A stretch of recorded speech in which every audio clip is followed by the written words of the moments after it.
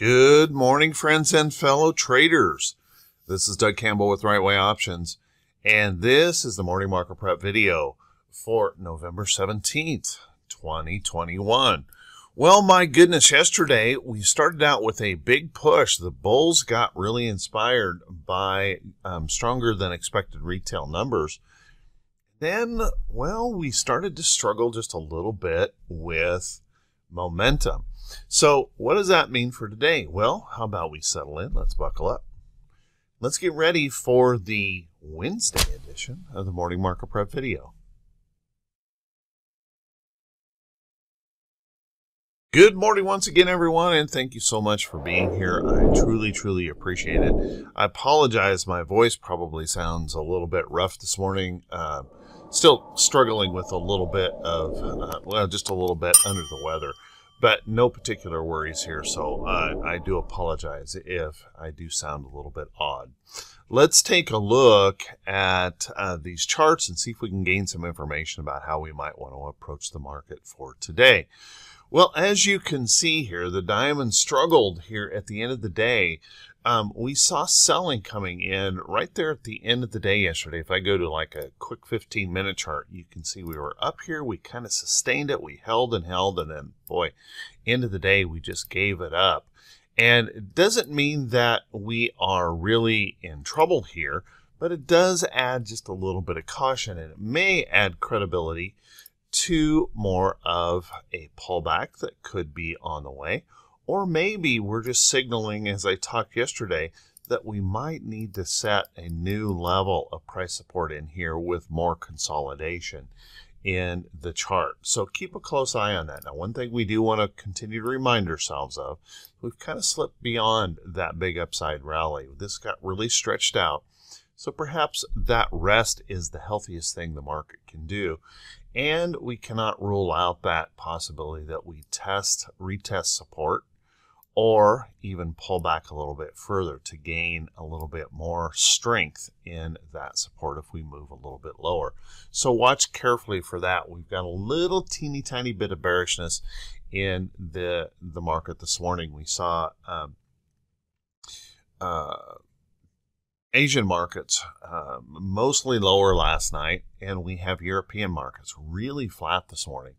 And there may be some reasons for that we'll discuss here in just a little bit. So watch that closely. Let's take a look at the SPY. Now, the SPY enjoyed a much stronger day and closed the day, as you can see, with a bullish engulfing candle, and came really close, to that full-on breakout here, new record highs, but came just a little bit short of that by the end of the day. Again, we have that trend here that we've kind of slipped beyond, and we're running into this price resistance in the chart. We're seeing just a little tiny bit of a lack of momentum maybe to push on through. And so let's watch that closely. Could we fail up here and create more of a double top? Yes, I think that is possible. But I don't know that that would be horrible either if we only come back and just retest this level of price support. What would be horrible, what would create some pretty scary times, I guess, for the NASDAQ is just noticing there's really not much of any other support under that. So if we were to really slip back hard, we got a little teeny tiny bit of support in here.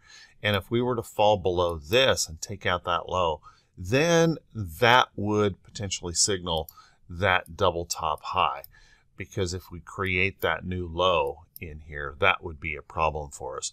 But until that occurs, I don't think I'm going to get too worried about this. And if we can find the inspiration, it wouldn't be a big effort for them to set new record highs. And I got to tell you, getting this close to new records, I can't imagine the institutions are going to miss that opportunity to set that record. So watch that close. And then if we take a look at the Qs, the Qs were the strongest of the day yesterday. Nice bullish engulfing candle. And it really was big tech that did the majority of that lifting yesterday to push us up. And that, of course, helps the SPY dramatically. However, we have a little bit stronger price resistance level here in that chart on the QQQ. And if we can push on through there, then wonderful. if we were to fail here, if we were to show some weakness and pull back, we'll be okay, like I say, if we hold that price support right in there. If that price support were to give up, that's where we have a real problem and we set a potential double high in the market. So watch carefully for that. If we can get enough inspiration through these earnings today, perhaps we can push on through. Let's take a look at our IWM. Now, IWM ended up holding up pretty well yesterday, but struggled there for a while. We started down and came back toward the end of the day. But let's watch that closely. We do have that potential of that lower high. We haven't failed this low yet, so no particular worries. But that lower high does give me some concern, and that possibility, I think, is relatively high. We could just chop our way back to this price support in the chart. That's a very significant price support, and it wouldn't be out of the question to test it and make sure that it's going to hold. Remember, our trend here that we have in this IWM is a little bit flatter. We really stretched away here on that move to break through the resistance. So we could just have to do more of a sideways consolidating move back to that trend and support. Let's take a look at our VIX. Now, our VIX yesterday was going up for part of the day. And then by the end in here, we ended up slipping back down. So part of the day we had a little bit of an increase. But what we want to notice in here is that we're still holding on to that possibility of a higher low in the chart. As a matter of fact, if you look at carefully at this, this could be a potential inverted head and shoulders pattern starting to form up here.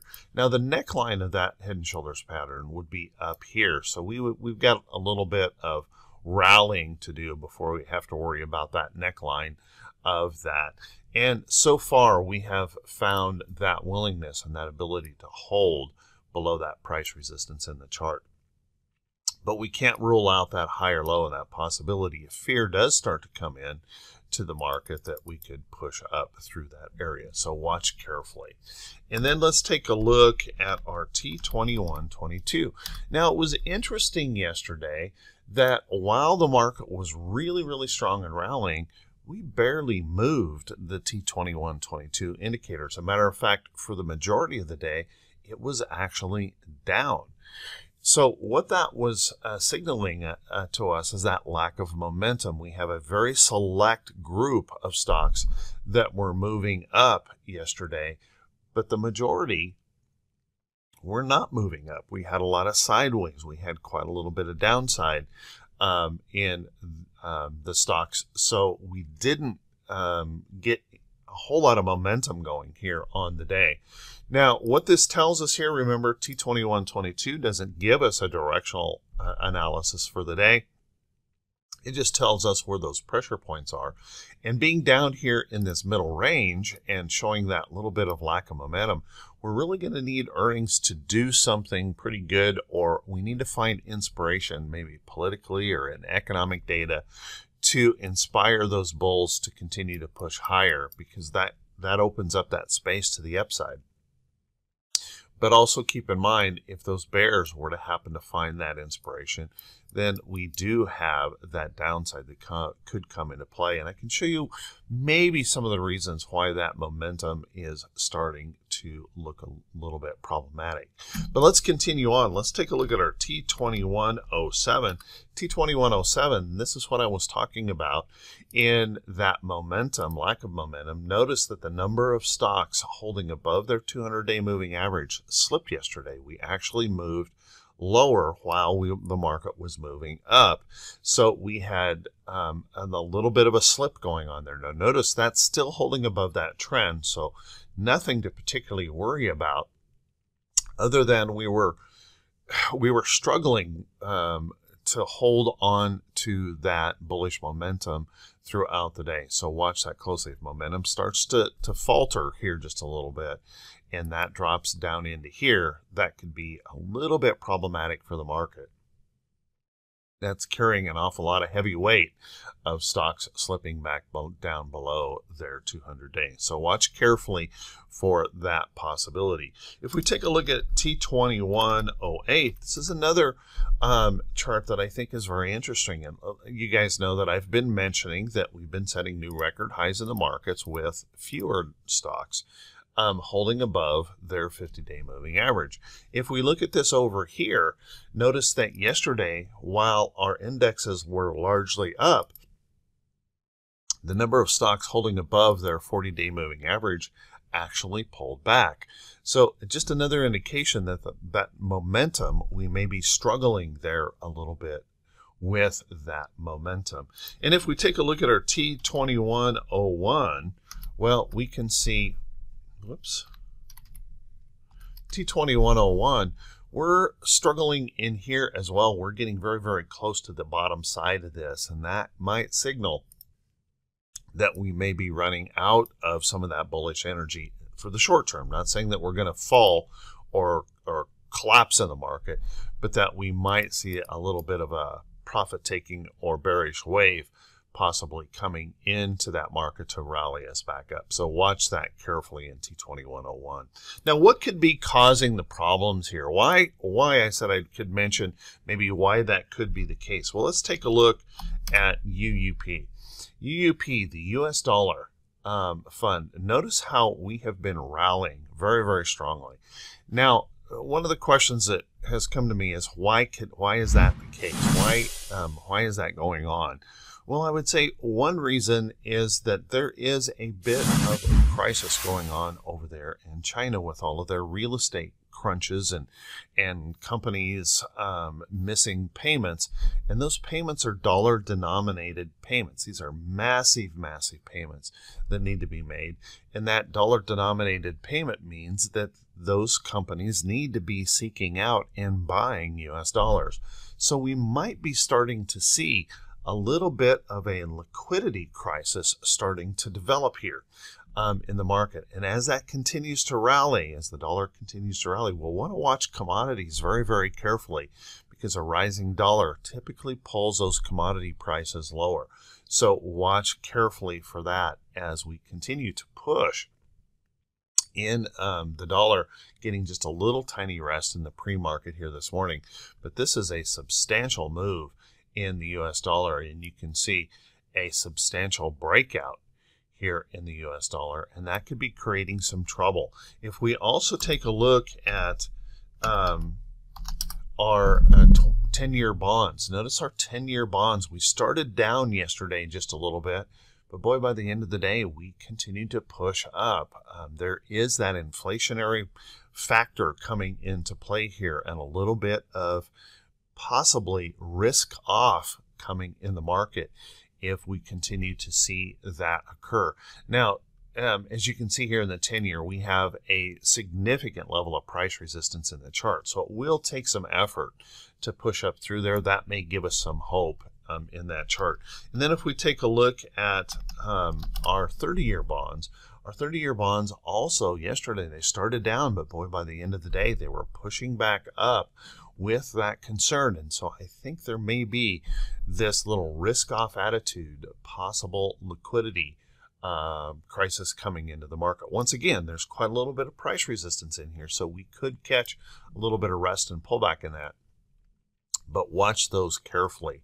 That could be one of those reasons that we're struggling here. Let's take a look at our economic calendar for today.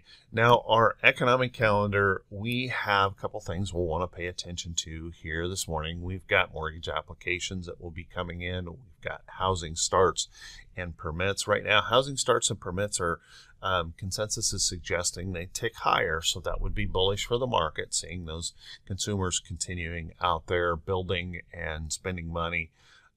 So watch that closely. We'll have the petroleum numbers today. Now, that could be a big deal today.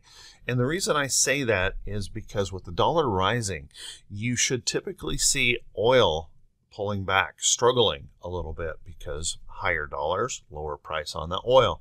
And that could be an interesting situation. If this were to show a decline in supplies, that would help push that that oil sector higher. And again, that relates directly to our inflation, and we'll want to pay close attention to that as if that were to occur. However, if there's a surprise build in supplies, that could actually help that oil sector pull back a little bit.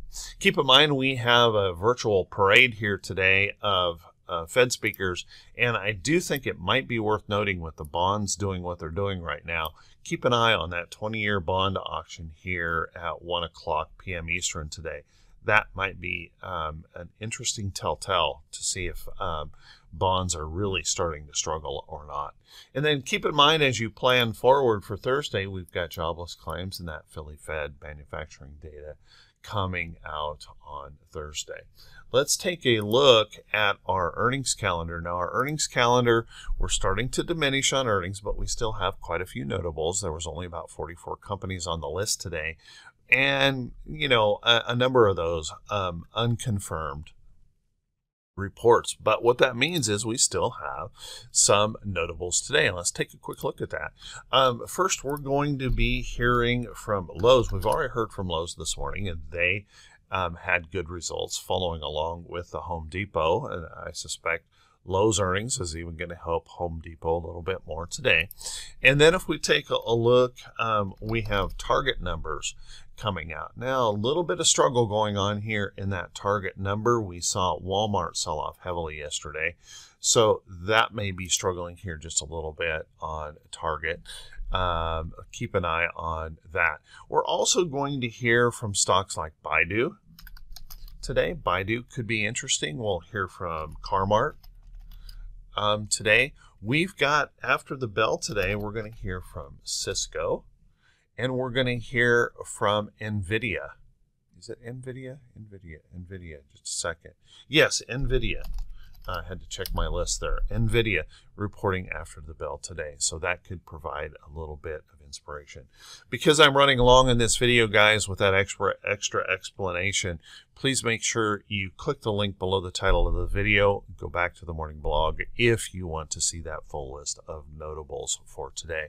Let's take a look at some stocks that could be setting up for the day. But before we do that, guys, do me that quick favor. If this is the first time you've seen these videos, click that subscribe button on YouTube, then also click that bell icon when it pops up so you'll be notified every time I post a video. Make sure you crush that thumbs up button. Leave a brief comment if you feel that the video was worthy. That helps the channel to grow. Thank you so much to everyone who does take the time to do that. And then also, if you could do me that additional favor, if you want to support the channel, you can click that link below the title of the video that you can buy me a coffee. And I want to say a shout out. There was someone doing that yesterday. So I just want to say thank you so much for everyone who takes the time to do that. Channel is growing, and we soon will hit that 25,000, and I've got a giveaway that's coming up to the members of the channel. Let's take a look at the stocks that could be setting up, and please keep in mind, guys, they're not a recommendation to buy or sell any security. You have to do your own due diligence and make sure you understand carefully the risk of these trades. Let's take a look at Plug Power. As you guys know, Plug, I told you guys that I'm an owner of Plug, so I have a bias on this. And keep an eye, we got into this trade right in here. Right in here. Well, come on, give me my drawing tool. Right through here, we popped up, and then we just kind of rested and pulled back. But notice that we found this trend in here, and we're starting to show that bullishness and that possibility that Plug could push on through to the upside, so watch that carefully. Plug looking pretty good. I still think we should be keeping a close eye on Ford. If you take a look at Ford, nice little trend here, and we've just been resting our way over here toward the trend. Notice how tightly wound up this consolidation is. So there's not a big risk on this trade to a stop loss. That's my favorite kind of trade. Watch this carefully. If we can find that inspiration, Ford could push on through to the upside. So keep a close eye on that. I think it might be a good idea to keep an eye on these shippers. If we're going to continue to spend, and right now consumer debt is hitting record highs. If we're going to continue to spend for the holiday season, keep an eye on those shippers. FTX has been rallying nicely. By the way, this right in here was where I had that chart alerted. Let me show it to you right there. Where I had that chart alerted, that's looking really good. Now, a little bit of rest, a little bit of consolidation that you see the last couple of days is sliding us back out here toward trend. Watch for that next potential opportunity to move to the upside. You could also take a look at UPS. Now, UPS has been consolidating for a while, and notice that that consolidating pattern is tightening up. And we're holding in here. We're challenged by this support and resistance level, trying to decide whether or not we have enough energy to pop on through. But I like that tight consolidation. If we can find that reason that the bulls were to step in, then that could be a nice low-risk entry into a trade. So keep an eye on that. You might want to keep an eye on some of these casino stocks. I've mentioned these before, and we had a little bit of a rest yesterday in Wynn, but notice that we're still holding on to this nice little upside trend. So holding in here and that opportunity that we could push on through here to the upside. So watch that closely. And I think there is a possibility of Valero Energy, but I can't give you a price direction here. We have a nice tight consolidation, but notice we're doing it at a lower high area. So we have a resistance level here, and we have a support level right under this area right in here in this nice little tight box. So let's watch this. We could pop through to the upside, or we could fail to the downside if oil continues to show just a little bit of strain here from its elevation. So watch carefully for that. And last but not least, guys, I've got to keep mentioning these metals. Take a look. FCX got a little bit of a resting pullback yesterday. Now, I think that is a good sign after a big stretched out candle like that. We need that proof that we can hold a support level. So if this comes back in here and rests and consolidates a little bit, that sets up a low risk opportunity. Where chasing a candle like this actually creates a substantial risk to the price support in the chart. This, if it holds support in here, creates a low risk trade to that price support and that possible low risk entry into that chart. So keep a close eye on it. We had silver pulled back a little bit yesterday, and notice we're trying to perk up a little bit more today. So watch that carefully. That break of this neckline is really starting to show some proof that buyers are showing there is some concern about inflation. So watch that carefully. We may have to rest some more here to come out here toward trend, but keep an eye on that. And then the other, of course, is gold. Gold pushed back yesterday, but look at what's happening in the pre-market today. We're seeing a little bit of a surge back up here in gold. So watch that carefully if gold comes back around, pushing back to the upside. And that would be that inflationary fear, that risk off potential in the market with the rising dollar and bonds moving substantially higher. So watch carefully. With that, guys, I want to close out this video. I want to wish you a fantastic day. I wish you great results in your trading. Stay safe, trade wisely, and we'll see you right back here bright and early Thursday morning. Have a great one, everyone.